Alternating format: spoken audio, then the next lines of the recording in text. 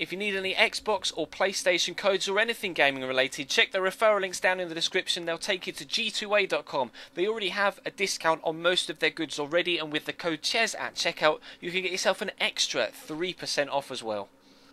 Hey guys, how's it going? Ches back again, and welcome to episode number 166 of the Career Mode Road to Glory here on FIFA 15. We start with a game against a side that I thought was going to be the strongest in our Europa League group, but it turns out they lost to Rapid Vienna, as did we, so that's fair enough. But we were able to get 3 points against Terek Grozny, but Rapid Vienna appear to be the strongest force in this European group right now. And sadly for Braga, they lost to them as well, and then obviously subsequently beat Terek Grozny also. So we've had similar results so far in the group stage, but I was unsure as to how this game was going to go. As it turned out, it was actually effing ridiculous how this game went, so buckle yourself in for one hell of a ride in this opening game. But obviously we coming into this on some decent form. We had a rather surprising result against Manchester United in the previous episode. Things are going very well for us domestically, at least in the Barclays Premier League. Obviously we got knocked out of the Capital One Cup at the first attempt thanks to Everton Football Club, but in the league we're doing very well, sat top of the Barclays Premier League at this stage. Tried to drill this across to Georgiev in the middle. It somehow manages to find its way to the Bulgarian after getting a couple of deflections. The goalkeeper scrambles for it and just pushes it straight to Georgiev, and we take a 1-0 lead early on. We're in the 25th minute, we steal it off them there, and again, weird, strange defending from them. He just kind of slide tackles the ball that is already effectively in his possession. Knock it over the top to Yusuf Poulsen, and that makes it 2-0 after 27 minutes. So a strong start here for us against the side that I thought I was really going to struggle against. We are at home though, so perhaps that kind of puts it in our favour slightly. Julian von Hark doesn't have the best of pace, so I had to make sure I quickly played that off to Georgiev. But he gets it back again here, Julian, as we're into the second half. And strange animation from the goalkeeper there, as I don't know whether that's a slip or... We see that quite a few times so far in FIFA 15. They just seem to try and two-foot the ball rather than actually save it. But they pulled one back on the hour mark to make it 3-1.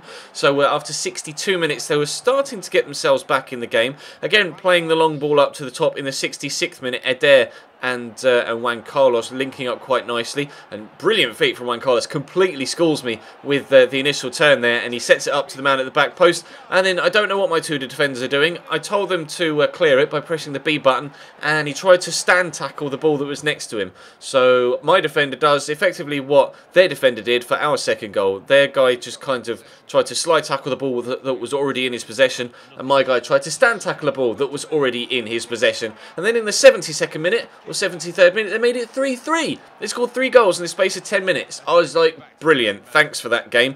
3-0 lead, completely thrown away. Then just 4 minutes after that, they're in again, coming down this right-hand side. Eder linking up with Tiba here, going to stand it up into the box, and there's Juan Carlos. We're 4-3 down. What the fuck has actually happened? We were 3-0 up after an hour, and it's now 4-3 after 75 minutes. Are you actually shitting me? Down the right-hand side comes Alvaro Vadillo. There's only 5 minutes left. We're looking to get a point now. After being 3-0 up, we're looking to try and salvage a point from this game at home against Braga. I could not believe it. Poulsen tries to get the cross in, completely wiped out by the defender, but a brilliant cross by Vadillo, and up goes Julian von Hark to pick up his second goal of the game, and we do get a 4-4 draw at home against Braga.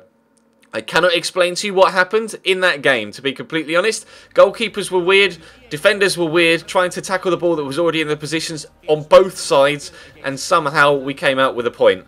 Crazy, crazy game in the Europa League, and that leaves us still level on points with Braga in the group. So it's going to be close between ourselves and the Portuguese to who gets that second qualification spot to the knockout rounds. But we jump into Barclays Premier League football again here. West Brom are having a pretty poor season so far. It's top versus bottom here, first versus 20th. They're starting a really unrecognisable side as well compared to a West Bromwich Albion side of modern day football in real life. But obviously they do have quite a few ageing players in real life, so perhaps it isn't too much of a surprise to see some extra new names in there. But we're starting a rotation side here, as you can tell, after obviously it's the same situation as we have every game after a Europa League fixture. Thursday to the weekend really isn't enough for my main players or the players that played in the Europa League game to regain fitness, but we were able to get off to a good start here. 15 minutes in, Adarabioyo rises best from a corner to power in a header. He's actually a very good player for us now, Adarabioyo. Up at 76 rated, but he's extremely quick, really strong and good on the ball. He's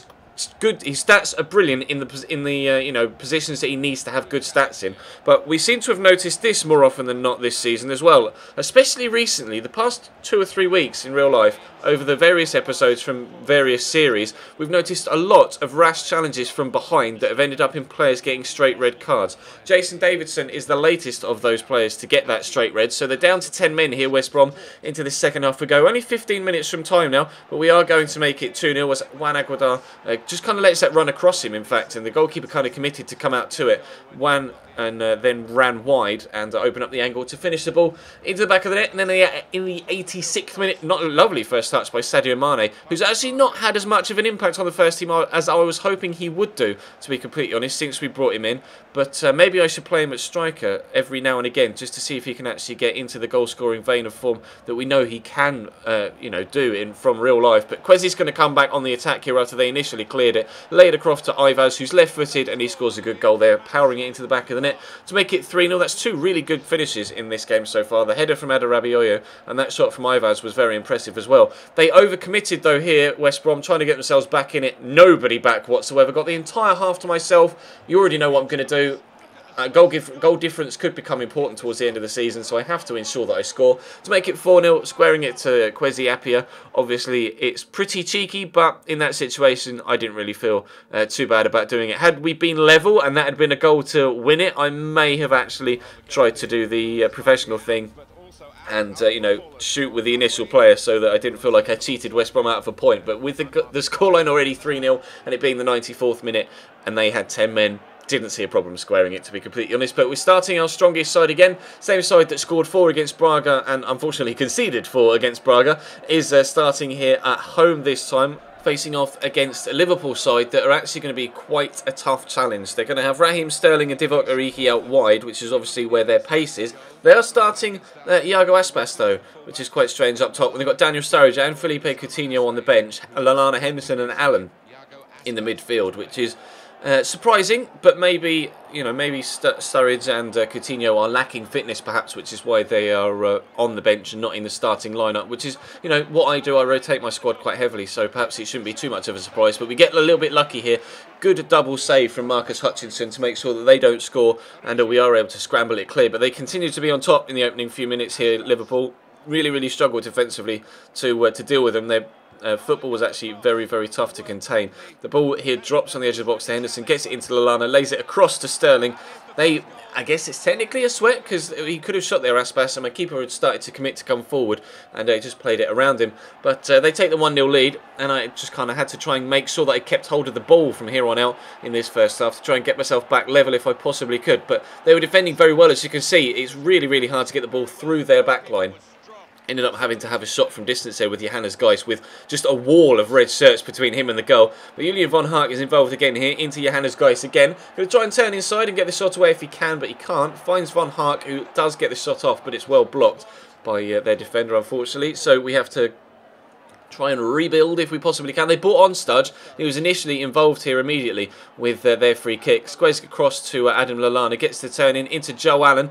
We too are trying to put a few bodies between man and ball though, and unfortunately when the shot does come in from the Belgian Origi, it does end up going wide, so we are able to catch another break defensively, and the scoreline stays at 1-0. Then they make a mistake, give the ball straight to Alvaro Vadio there, drops to Yusuf Poulsen here as he passes it inside, and I would have put my house on Poulsen finishing that shot with the amount of form and the amount of goals that he's been in so far this season. But a good save by Simon Mignolet keeps us out. We were going to get one final chance though before the game was out. Polenz, our German right back, pushing down the right hand side, trying to forge an opening, stands it up into the middle, and there's Strail Georgiev. Nothing the goalkeeper can do. A close range header down into the bottom corner, well placed, good power, and a decent cross as well to pinpoint Georgiev in between the two defenders. Gives us a 1-1 draw at home against Liverpool, so not 100% record today by any stretch. We do get a win in the league and a point, and obviously a draw in the Europa League in that mental game against SC Braga. So we do still remain top of the table, but we are going to be third in the Europa League group, as you'll be able to see as the table pops up on your screen. But Terek Grozny were actually surprisingly able to get a victory against Rapid Vienna, so the group has actually closed up considerably, and now it's 6-4-4-3 in terms of points, where I was expecting Vienna to be up on 9, then ourselves and Braga on 4, and Terek Grozny on no points. But obviously obviously they were able to get a victory against the Austrian side. So that puts the entire group back into the balance. So we're not sure what's going to happen there. We are currently 5 points clear at the top of the BPL, but Newcastle do have a game in hand and can close that gap to just 3 should they win said game in hand. There are 2 teams obviously not pictured there, and they're actually on 4 points and 3 points, I believe. So already starting to drop a little bit of a gap between themselves and safety, although obviously West Ham and Stoke are sat there on 6, so it shouldn't be too much of a problem for them to catch up. But yeah, I'm pleased with how this season's going so far domestically. Well, in the league, obviously I would have liked to go further in the Capital One Cup, and I would like to make it out the Europa League group stage. We got to the semi-finals last year. I'd love to win it. If we could do that and then qualify for Champions League next season, then that'd be absolutely fantastic. We're probably only going to have 2 more seasons in this career mode. We'll finish this one, then we'll probably only have time for 1 more before FIFA 16 comes out. So I would like to compete in the Champions League before the series comes to a close. So that's why we're leaving it on World Class for now, and I'm sure you guys can appreciate that. But that's going to bring today's episode to a close. Thank you very much for watching. Drop the video a like if you enjoyed, of course, and subscribe if you haven't already. Check the channel page for anything you may have missed over the past few days, whether it be this series, the My Player series, which was uploaded earlier on today, the Youth Squad Challenge series, which of course went up yesterday as well with Channy and MG8, and obviously there's a Chelsea career mode video went up yesterday also. But that's all from me for now. Thank you very much for watching, and I'll see you next time.